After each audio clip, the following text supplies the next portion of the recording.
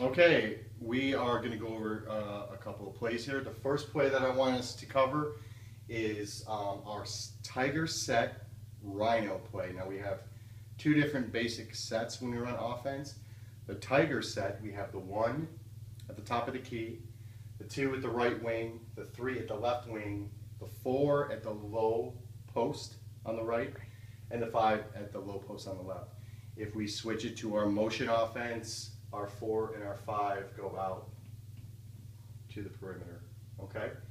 But for the first play that we're going to call here, this is our Rhino play. So the Rhino, the R basically is passed to the right and screen away. So what's going to happen is 1 is going to enter the ball into 2. As soon as he makes that pass, 1 is going to come over here and screen 3's man.